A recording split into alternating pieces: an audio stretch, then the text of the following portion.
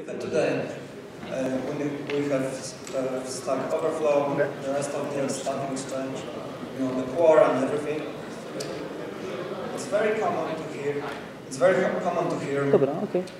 CPython is single-threaded, or even CPython cannot interpret. Let's reminisce for a while, shall we? Please now close your eyes and imagine the late summer of 1992. For me, it's pretty distant past. I had probably just started to draw police cars on the walls of my parents' flat. Well, I wouldn't be able to draw them on the computer for at least, I don't know, 9 or something like this, for 9 more years. Because I wouldn't have a computer for at least around that long. And computers, for that matter, wouldn't have for 3 more years, for example, Java or JavaScript. Because the first alpha versions of Java appeared only in 1995. But maybe more importantly, computers wouldn't have CPUs with more than 1 core for not 3, not even 10, but for probably like 14 more years. I mean the consumer grade computers. It's been 14 more years until the exploiting parallelism on consumer grade PCs was actually physically achievable. And yet, in this very same late summer of 1992, the CPython gained multi-threading support. Notice how I used CPython, not just Python. That's of course because CPython is only one of the Python language implementations. And there are more of them. But CPython is the first, the reference one. And if you don't know which one you are using, it will be CPython. As you can probably guess, it is written in C. So it executes instructions that are originating from C. And some of these instructions executes your Python code. So yeah, CPython is not single-threaded, and it hasn't been for 24 years now.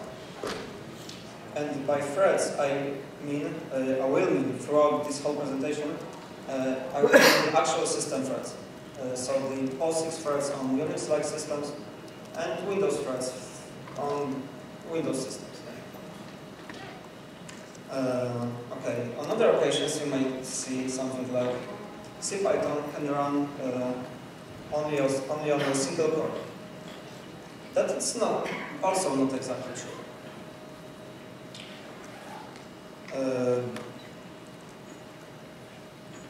It's not exactly true because while the thread in CPython runs, not everything that it does is executing Python code. It also executes C instructions. But the sentence is not entirely false either. And one thing about it may be true. Is true. And that's the essence of the GIL. It's that CPython process can execute Python bytecode in one thread at a time.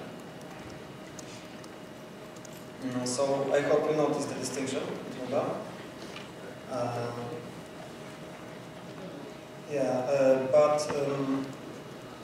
These two misconceptions above, from what I see, are so widespread it made me think we need to talk more about this. But sorry, the commercials first. I'm Jacek. I work at Growbots, where we are automatizing client acquisition through automatizing something called outbound sales. And we are using Python on Docker, of course, on Nomad, on Google Cloud. We are also using machine learning and whatnot. If you're not interested, contact me later, because this presentation will be about So back to the actual program. When I was preparing this talk, I thought to myself a few times, wouldn't it be equally useful, or maybe more useful, to just direct everyone to what's already been said by much more experienced people than me? For example, David Beasley, also known as the GIL guy, who has been tinkering with this topic and presenting it for like 7 years now. Or maybe Larry Hastings, the CPython developer, who has been presenting this for like 2 years on main Python conferences. Is there a need for more presentations like this? Well, I think even though the GIL is with us since like forever, and even though it has been talked through and through over and over again, and a fair bit of community may think that it's a closed topic. Well, I don't think it's a closed topic. As I already showed you, there are a lot of misconceptions about it, and there's a lot of also perpetual confusion about what CPython can and can't in terms of thread, the GIL, and parallelism by large. But it's also not only about these misconceptions. You see, the GIL wasn't granted to us by writing in stone or by some primeval creature. It was designed and implemented by human beings, pretty much like us. And not only that, it has evolved since then. It was improved and even rewritten. And my point is, it is not, nor will be in the near future, a closed topic. It is always worth explaining and discussing, improving, and possibly replacing with something else. And what is this GIL anyway? Okay, first, to gain some necessary context for that, let me remind you about a few fundamentals. As I already said, I will be talking only about the actual system threads, not user space threads like green threads or fibers or whatever maybe called. What is a thread? It's a series of instructions with some portion of system memory. And this memory possibly may be shared with other threads within a higher order entity called processes. And the process is pretty much a grouping of one or more threads. And while a thread exists, it may be a few states.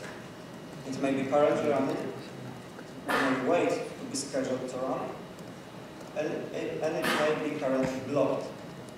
And it may be blocked because it made a system call. So a system call, in turn, is something that thread does when it needs system's assistance with something. And this something may be file system operations, maybe requesting communication over the network.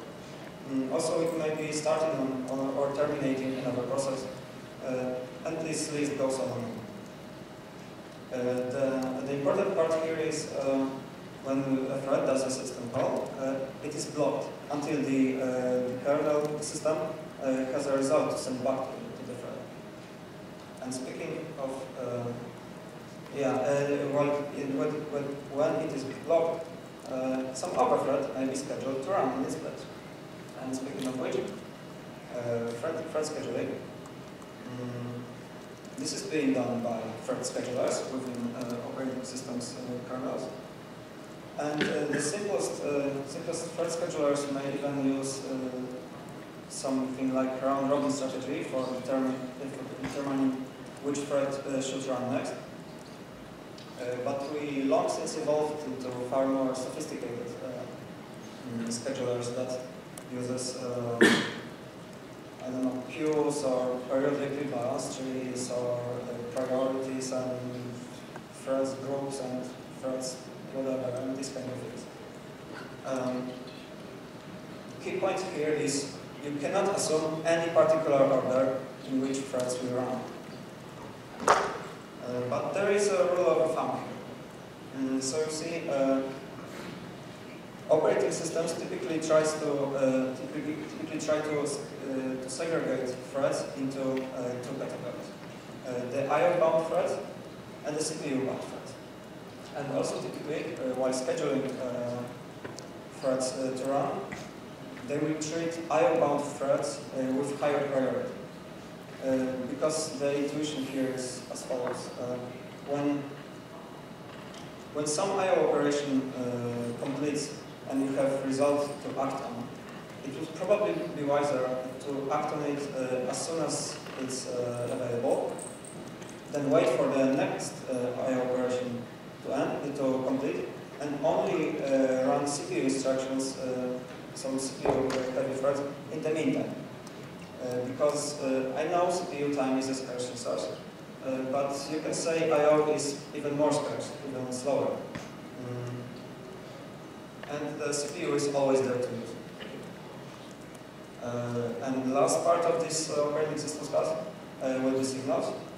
And this is a very lightweight way of inter-process communication.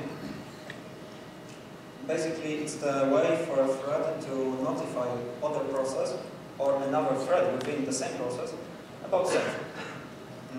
So you may know this command. And what it basically does is it sends a return signal to a process with IDP. Of course, the list of types of signals is also very long, just as system calls. Yeah, let's move closer to our actual topic. Some of you may have attended the talk yesterday about the parallelism in Python. So you may have seen the Gopher analogy of that. But there are still a lot of people that confuse these two terms. And they are in fact not interchangeable. So you see, concurrency is when you can run some tasks independently. So imagine you have some work to do. You can split it in some way, and what this has to do with concurrency is a way of structuring our work, but not running it, only structuring. Running this work is related, of course, but distinct thing.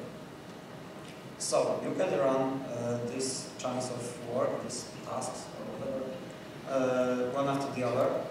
You can interleave them somehow, and finally you can make them run parallel. On two cores, maybe more. So while concurrency is a means of structuring our work logically, parallelism is a way of actually running this work. And the concurrency, it may create an impression of doing things at once, not must. And parallelism is actually making this progress physically, simultaneously on the same time.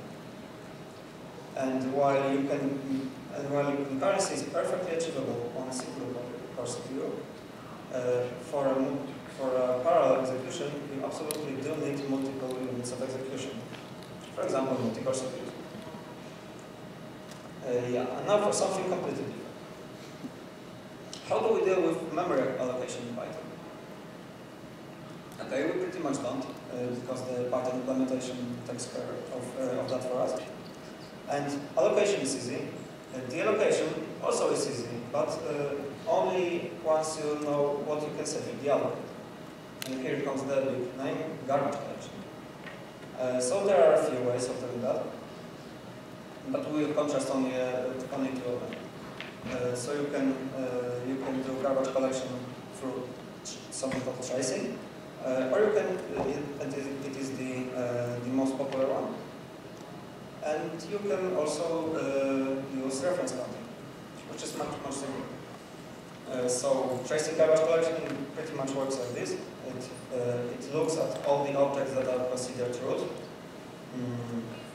Then it traverses these root objects and look at their sub-objects, and then their sub-object and so on. And once it traversed everything, every reachable object. It just deallocates everything else. This is relatively expensive operation, and it is done only periodically or when some conditions met. And you see, the CPython is much simpler in this regard. It uses reference counting, which works like this. CPython attaches an integer to all the objects, and that integer holds number of references to that object from other objects. So in this case, this is free, and when you create another reference to this object in the middle, this number goes up, and when you delete this reference, well, it goes down.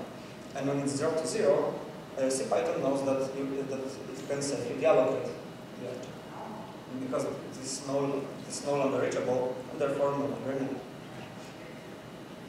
This is much simpler than a full-blown chasing garbage collectors. As it appears, it is also very efficient for single-threaded execution. Of course, the problem is that for multiple-threaded execution, these reference counters are considered shared resource. And as a shared resource, they are subject to a lot of problems like race conditions. What is a race condition? Well, you have one resource that two threads can need to modify at the same time. And let's say this is an integer, like a reference counter, and these threads need to increment by 1. And you would think that just first one increments it, and second one increments it, and it ends up being 2. But incrementing process is not really atomic. So it consists of 3 operations. First, loads the value from the system memory into computational unit. Then the computational unit increments it. And then the thread must store this result back to the memory.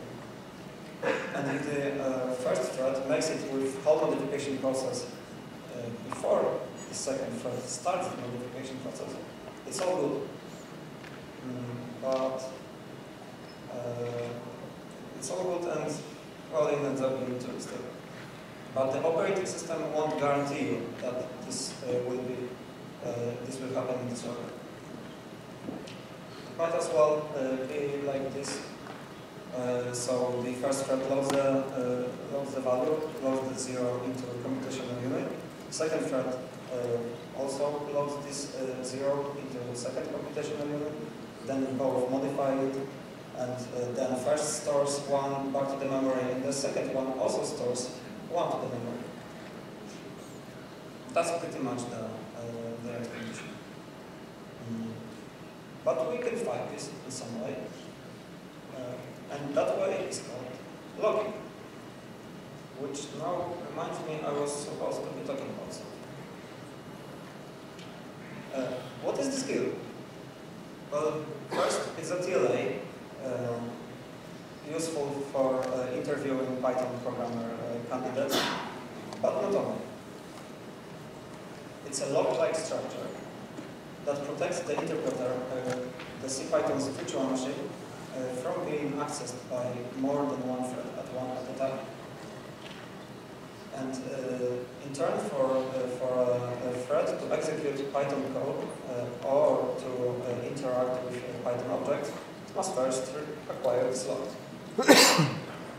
And of course, this is not the what I mean by interpreter.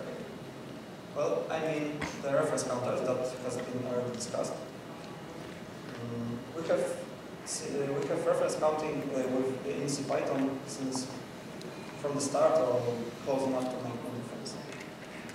Second thing is some internal shared state. It is shared by all the threads within the CPython process. It's not really worth digging into, but we have to keep this in mind. Third thing are mutable data structures.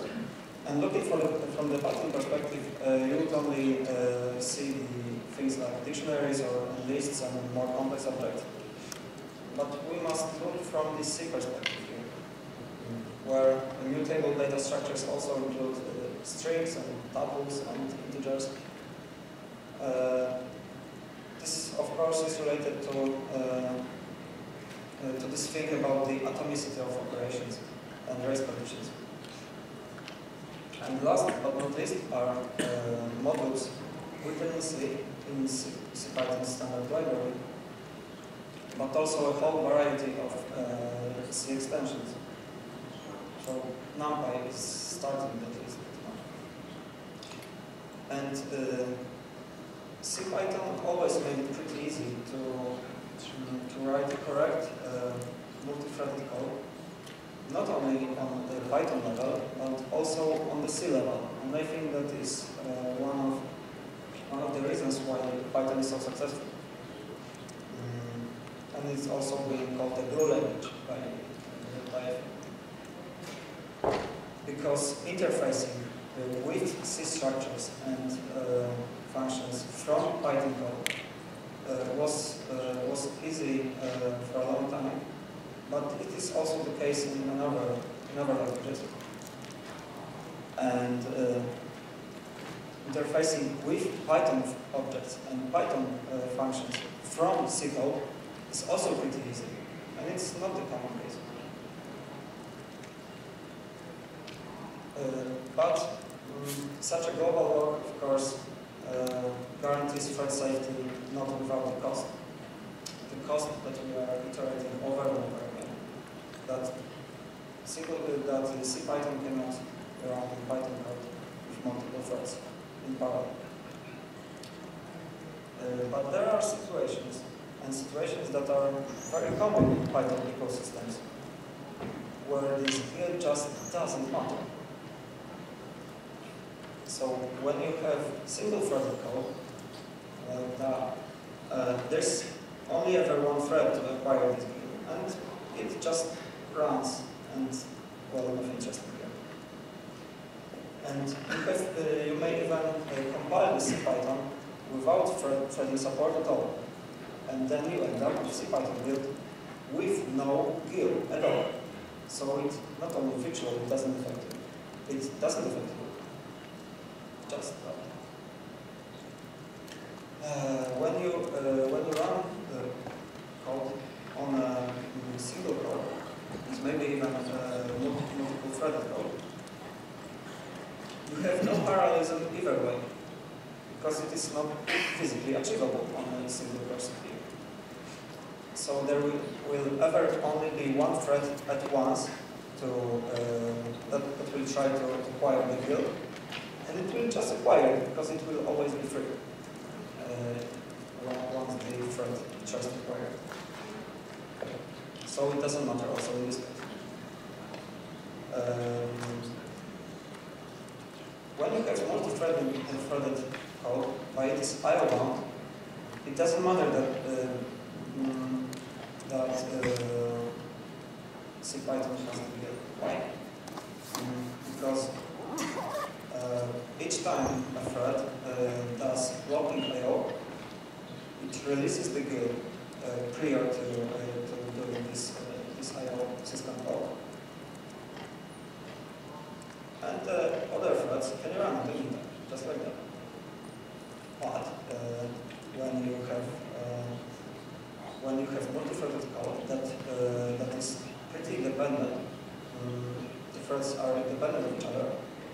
You may have tried to increase the number of threads to achieve better performance. And with higher and higher number of threads,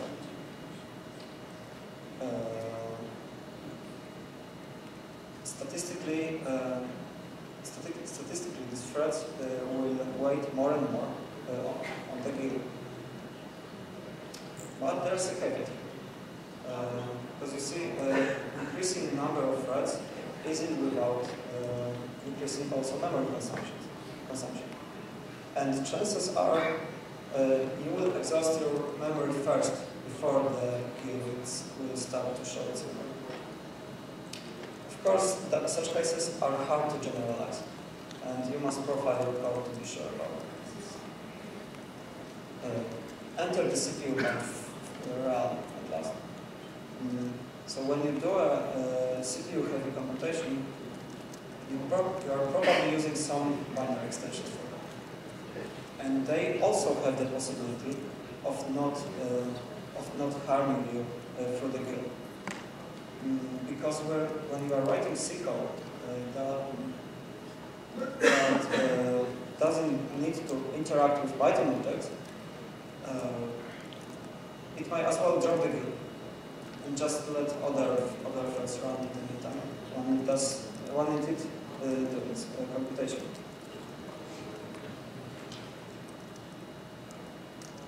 Of course, this leaves you at the mercy of C extensions developers, or you are maybe writing the C extensions yourself and must remember about this GIL dropping. But yeah, you have this chance. Yeah, let's finally take a closer look how this GIL actually behaves. And notice I will be talking about CPython at least frequently. So there are a few cases, of course. If you have one thread, it acquires the GIL and it just runs until it is preempted by the operating system or makes a system call or just ends, and life is simple. But when you have two threads, there are also a few cases how things may turn out. And one case is when one thread runs, and the second one is scheduled to run, and it tries to acquire the GIL. And this GIL is currently acquired. So yeah, the second thread says, okay, I acquire the GIL, I will go to sleep.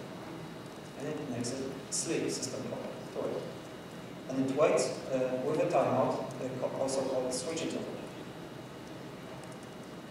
And when the timeout elapses, the thread wakes up, tries to acquire the GIL again, and again, two cases here. First, the first thread already ended or is currently blocked. Anyway, it dropped the GIL. So the second one can acquire it and just run. But it also may be the case that the first one is still running. And then the second thread doesn't go to sleep just like that. It first does something, so it may actually acquire the GIL soon.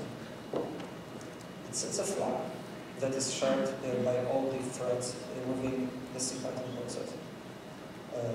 And then calls wait system. You see this flag, and the switch interval makes the GIL time-based. It won't make the threads switch precisely at the switch interval. It is pretty close to it. So this flag is being checked at every turn of the eval loop within the CPython interpreter. And if it turned out to be set, the thread that sees it releases the GIL immediately and signals the second thread it can run. The second thread wakes up, acquires the GIL, and life is good. And there is also one very subtle thing. If for some reason the first thread was scheduled to run just after it dropped the GIL, even before the second one got a chance to acquire the GIL, it does something very nice. It, through these two variables, checks whether any other thread got a chance to acquire the GIL in the meantime. And if not, it does not acquire it. It goes to sleep again. And this very subtle thing is part of the something called new GIL implementation in the CPython 3.2, implemented by Antoine Trou. And this is much more important from the performance perspective that you might feel. And it wasn't always like this. Let me take you back, but not in time. It will be more like visiting a museum. Maybe it won't be very far. Maybe only the desk next to yours or another office. The desk or the office where using Python 2.7 still provides, and where the GIL is behaving a little bit different. Not a little bit. You see, primarily it's not time-based. It uses this concept of virtual instructions, also called ticks. And these ticks are roughly translated to bytecode instructions, to one or more. It is not time-based. It was supposed to be, but it's really not. So you see, the first line pretty much translates to one tick, even though it is on the order of tens of microseconds to run. And the second line is a super surprising example from a daily business talk about this subject. Even though it takes like a few seconds to run, it is also only one tick. And to contrast it with something, imagine some n, and this decrement line takes not one but two ticks. So, yeah. Back to the GIL. Every n ticks, and by default it's 100, CPython does something called check operation. And this check operation consists of releasing the GIL, signaling the operating system that the thread wants to be switched.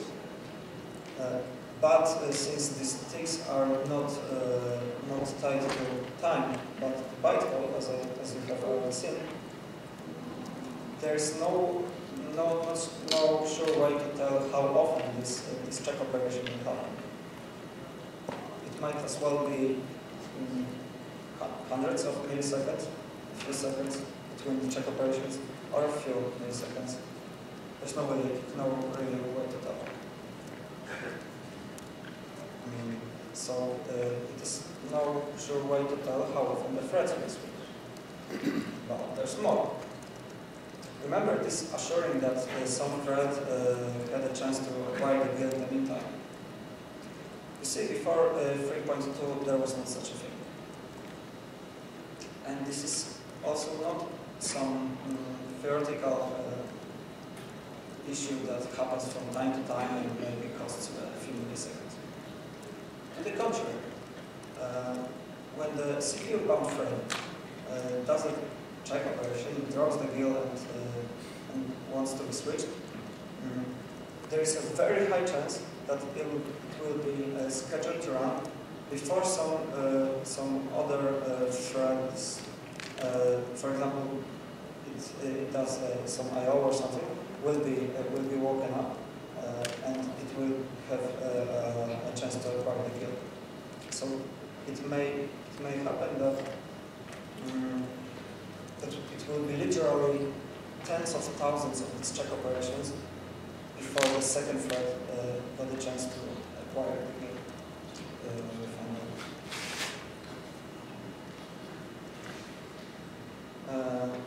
And it is not only this that the second thread didn't have a chance to acquire the GIL in the meantime. The signaling alone after each and every check operation does contribute to the overall overhead here significantly. So now you see how CPython 3.2 improved the things around not really. So now you know why the GIL exists and how does it work. But you you might want to ask, how do other Python implementations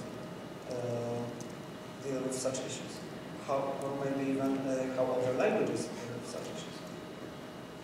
Is it only Python that has them? Or maybe is it only CPython that has them? Let's look at the alternatives. And when we talk about the alternatives, the first thing that comes to mind is PyPy. So you see, the PyPy's primary purpose is to be fast. That's like the first thing on the road. And this shouldn't have this big scary law that slows things down. And as it happens, it has the GIL, just like CPython does. Even though it has more sophisticated garbage collection, even though it is written in much simpler, easy-to-use language, it still has the GIL. Of course, it might change, maybe some, maybe not. The guys from the PyPy work on something called software transaction memory, which, I quote, will give you alternative PyPy, which works without a GIL, while at the same time continuing to give the Python programmer the complete illusion of having one. What this technically translates to? The memory operations within the PyPy process would work like in databases. They would execute as parallel transactions that eventually commit in serial. So the less conflicts on the committing part of the data. But such a thing is very hard to achieve, and this is a long way still before we get to that. Another implementations are, of course, Jython and IronPython. So in Jython, when you use a threading module, you don't have system threads directly. First, you obtain something like Java threads that in turn gets mapped to the system thread. Also, Java has tracing garbage collection, and this whole thing is much more complicated than CPython implementation. I admit I don't really know about IronPython, but I assume it is pretty similar. There's a close friend of Python, it is called Growbots, and it turns out it is also implemented very similarly. And guess what? The minor Ruby's implementation also has a GIL, and a very similar one to the one that is in CPython over 3.2. So it is time-based, and the performance implications of that GIL are similar. And of course Go, because I think each and every one of us heard something like, I've heard Go is better, let's rewrite everything in Go. And it will be faster, and yeah. It is a nice language, arguably. It is faster in some cases, but it also has a very different model of concurrency than CPython or other C-like languages. And the most important things here are coroutines, of course. So these are coroutines that are mapped to system threads by Go implementation.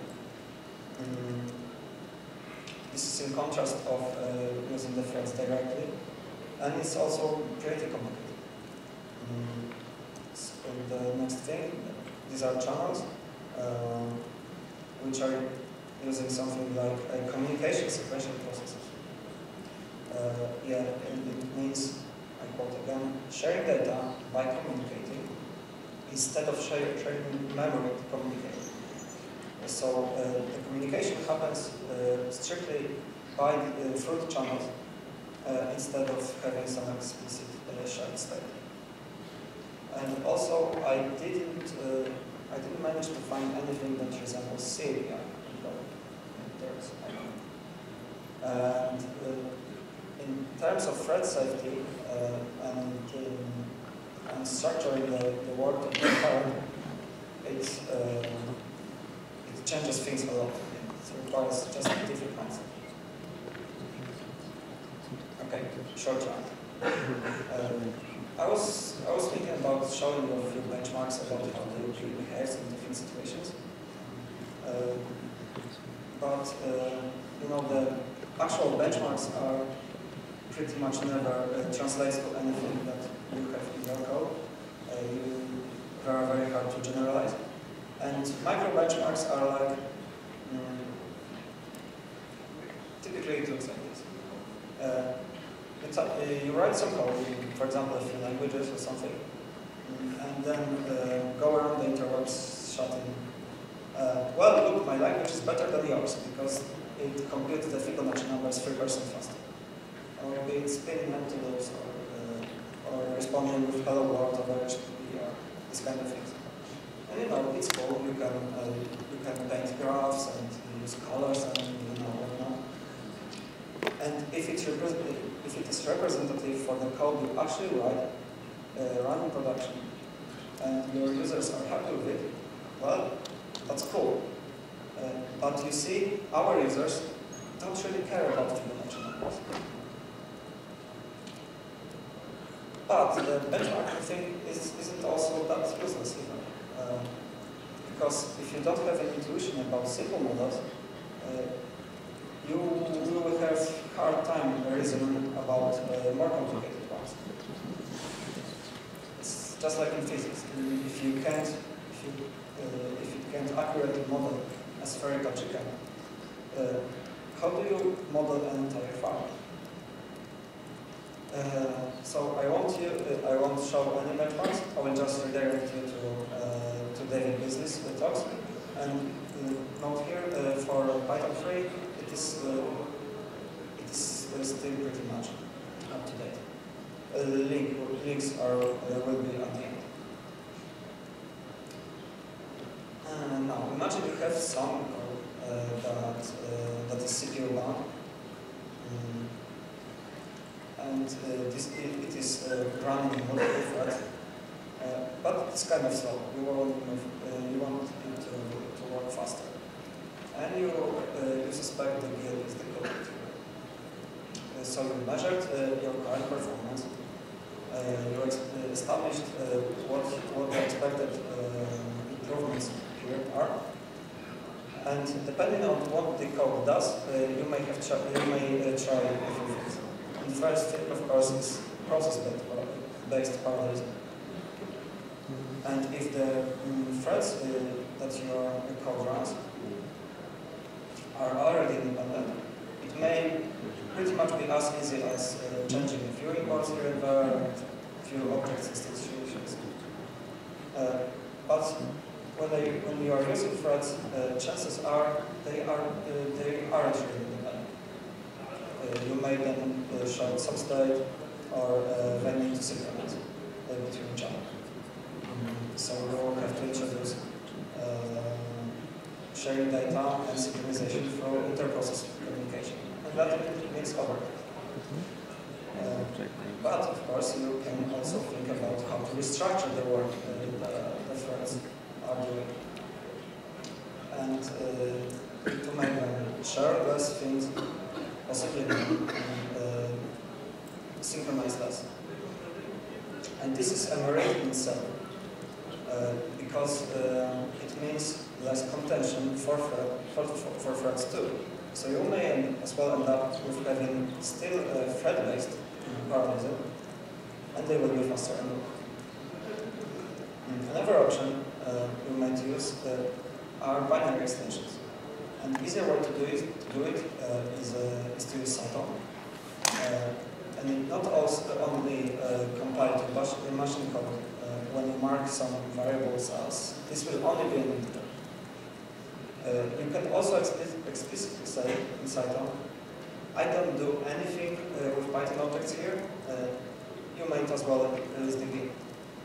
All in form of pretty much looking as the context manager. So pretty nice.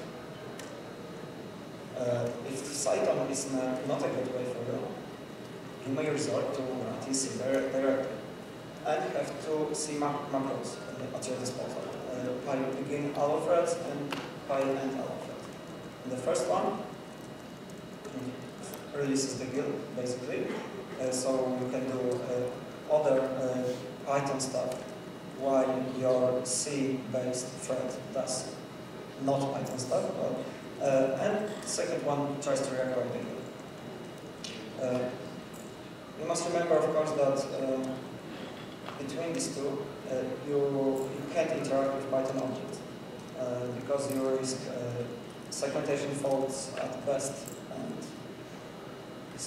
race conditions and deadlocks and other kinds of things in worst cases.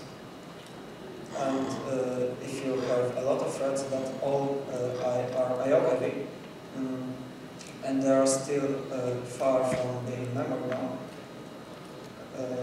and you suspect the GIL is your problem, you might consider going to synchronous I/O, be it async I/O or twisted or basically whatever else. And the merits of synchronous I/O may justify the migration of our code. So,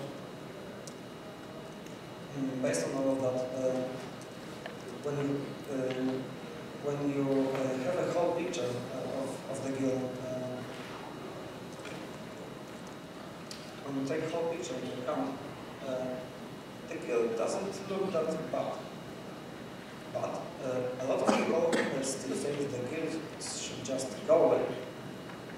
And by sheer statistics of number of these people, I think at least some of them will be informed enough about why things are one way and not the other, and still have some ideas how to improve in Python. And that's very good, because ultimately this is a community that drives the evolution and improvements in Python implementations. But certainly removing the GIL isn't a weekend project. All these guarantees we were talking about earlier, these are a foundation of many design decisions within Python. And if these guarantees suddenly change, the rest of Python must follow suit. And with enough manpower, you may actually do that. But well, we have a lot of C code, not only within Python and Python's standard library. We have a lot of C extensions on there, and they would have to adjust as well. And when you change something in the Python, well, for example, okay, you can't assume thread safety anymore. Well, adjusting to that for all the Python ecosystem it looks next to impossible. So yeah, these are technical difficulties in replacing the GIL with some other solution. But there are also more like political ones, ones that are hard to measure and compare, but they are stipulated by the Google itself. And these are single-threaded and multi-threaded I/O-bound performance cannot go down.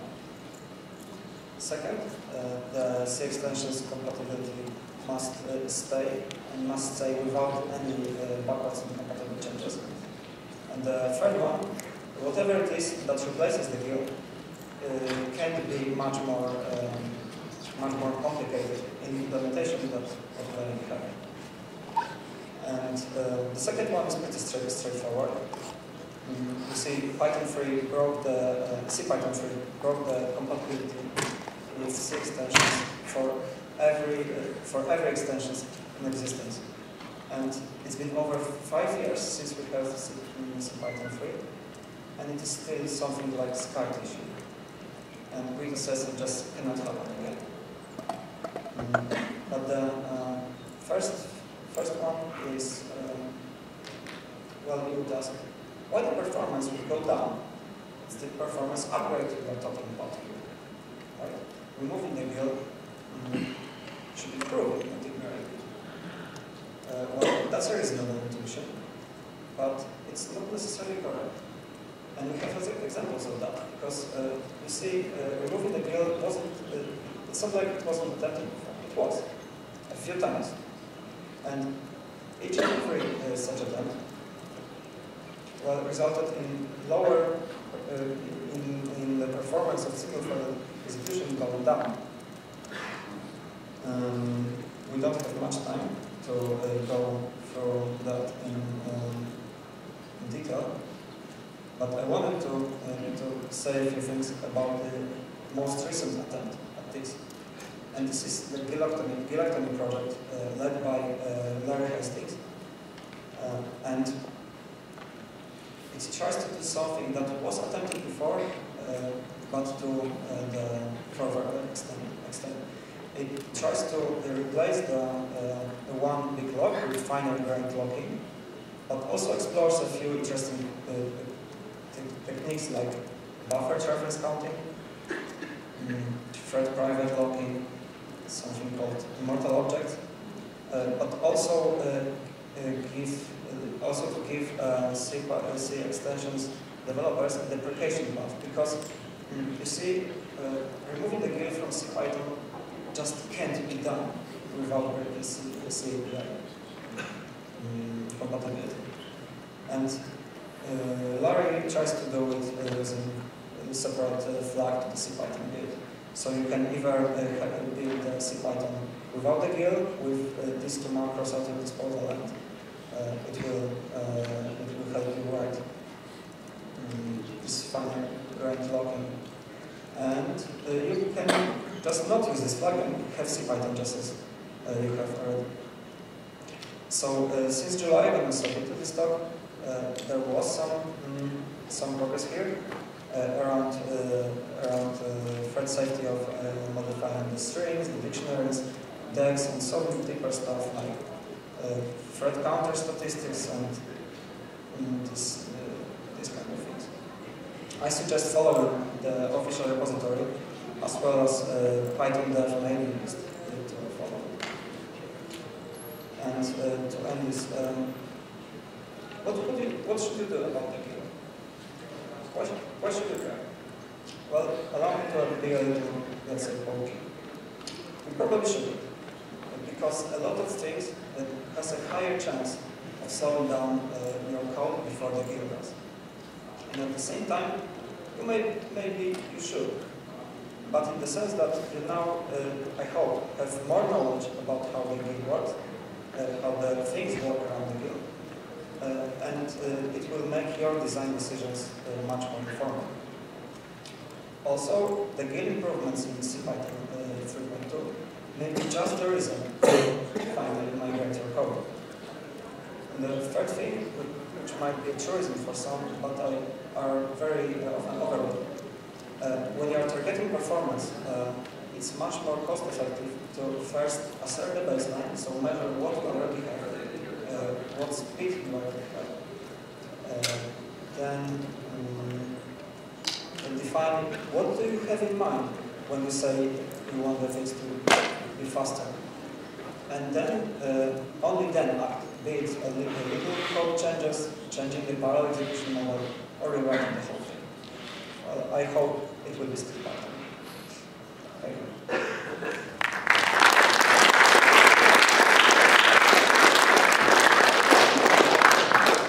Alright, so thank you for the talk. We are almost out of the time, so there is the one question, and if you could answer that really quick, let me know if you think that's possible. So maybe a small example of code with no GIL. Okay, so yeah, we have no time left, but the small code example for that is pretty much on the first page of CPython, site, sorry. So just Google and site.org, I think. Alright, thank you very much for your talk.